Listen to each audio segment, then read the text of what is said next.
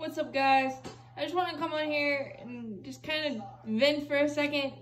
We're all becoming numb to it. Yes, the offense hasn't been able to add on, but like I said a couple nights ago, if they don't even get to breathe with a lead before snap your fingers and it's tied or taking the lead, so then there's extra amount of pressure. I don't know anymore.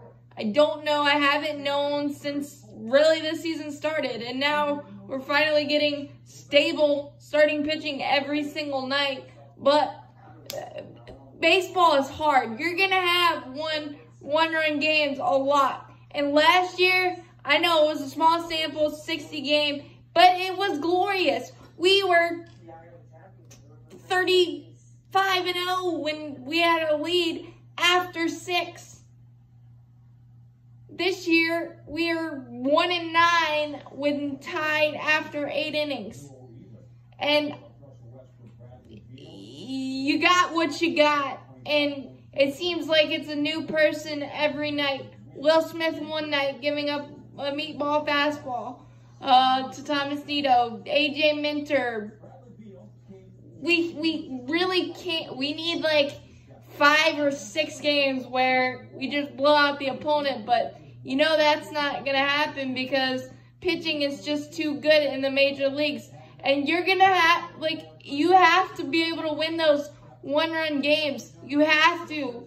And I know the offense hasn't been great. I'm not giving them excuses, but when you look and you got to beat your own bullpen too, along with other bullpens, I'm trying to find words consistent. So are they. If they could find the answers, I'm sure they would get them. But I don't even know anymore. Tonight, Sean Newcomb, first pitch, first batter strikeout, and then the shift bat single, and it's just really a new guy every night that just seems to have a bad night when we really don't need it. 6th, 7th, 8th, 9th.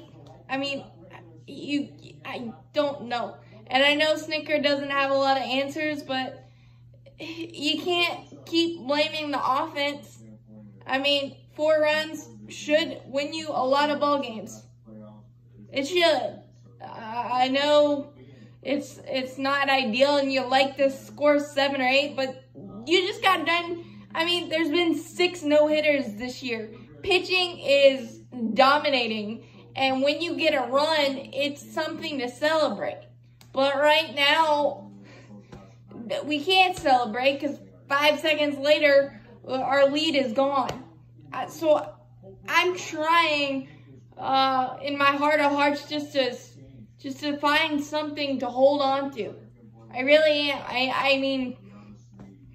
Because now the starting pitching has been amazing in this 16-game stretch, but yet we're 8-8 and just sticking under that 500 3 to 4 games. The only thing we can consistently do this year is lose 3 or 4 straight games. And I'm not trying to put it all in the bullpen because the offense hasn't been able to do the add-on run things like we've seen in the past, but it's a double-edged sword. And if our offense fears that we have to win the game 2 or 3 times like the Washington National bullpen from a couple of years ago, it puts mountains and mountains of pressure on every single one of the hitters that we have, and it's not a good mindset to be in.